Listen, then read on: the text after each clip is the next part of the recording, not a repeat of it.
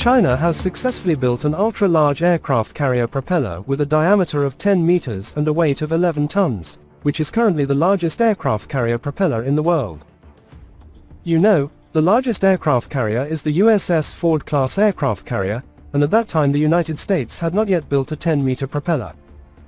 This breakthrough was made in a key technology of China's aircraft carrier shipbuilding field, and a new aircraft carrier maneuvering device was assembled on the floating platform. This new propeller will replace the original twin rudder propellers and will generate huge thrust after the aircraft carrier is launched.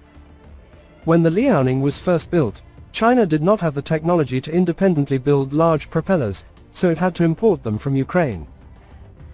It can be seen how difficult it is to manufacture propellers, and it can be seen how difficult it is to successfully develop the world's largest aircraft carrier propeller.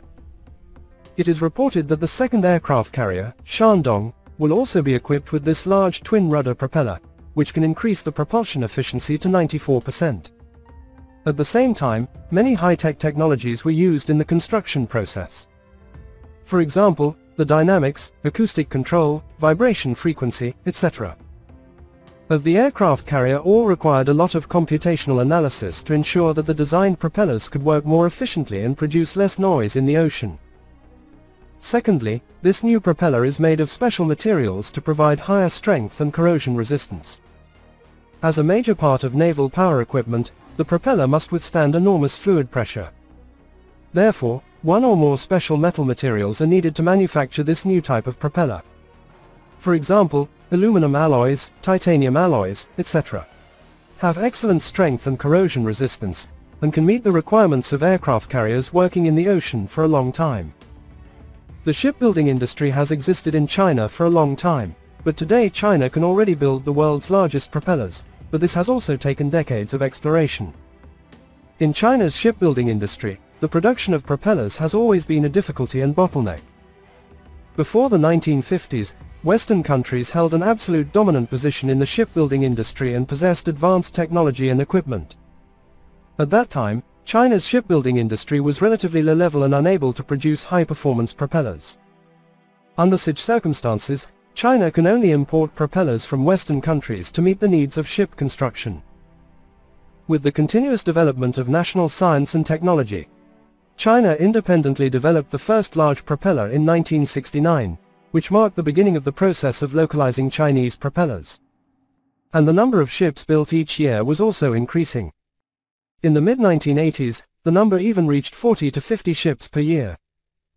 During that period, China's propeller production accounted for almost 70% of the country's total shipbuilding volume, which also illustrates the progress of China's shipbuilding industry. With the continuous advancement of China's technology, in the early 1980s, the diameter of the propellers on the 1.1 million-ton oil tankers built by China had reached 7 meters. Later, starting in the 1990s, the country began to pay attention to the development of the naval industry. Especially in the context of large-scale construction of first-class ships, civilian ship technology gradually caught up with military ship technology. China's aircraft carrier construction also began. The earliest aircraft carrier, the Liaoning, was built by Ukraine and was mainly powered by conventional power. At that time, China's manufacturing technology did not meet the requirements for building a nuclear-powered aircraft carrier. In the 1950s, since China's ships were mainly powered by conventional power, the requirements for propellers were not high. It was not until the 1990s, as China's military system underwent major changes, the Navy became one of the strategic priorities and began its modernization transformation. As a result, the Navy's top brass began planning to build new aircraft carrier equipment. Since China has no ready-made experience in aircraft carrier manufacturing, it developed based on the Alyansk aircraft carrier blueprint provided by Russia. At this time, many domestic shipyards also conducted research in this field and gradually accumulated experience. However, with the continuous advancement of China's shipbuilding technology, it has been able to independently develop large propellers. When the Liaoning was completed in 2004, it marked an important step for China in the field of aircraft carrier manufacturing. Since China is not yet mature in this regard, it can only import from abroad, and was only later able to change the imported propeller data. After changing the data, China has gradually mastered the corresponding manufacturing technology and is able to improve and innovate according to its own needs. However, until 2015, as China built its first domestically produced aircraft carrier, 10 large propellers were still imported as spares. This also reflects that China's technological level in this area is still in the catching up stage. But now, China is able to build various types of propellers with ease, and continues to innovate in materials, processes, designs, etc., gradually catching up with and even surpassing some Western countries.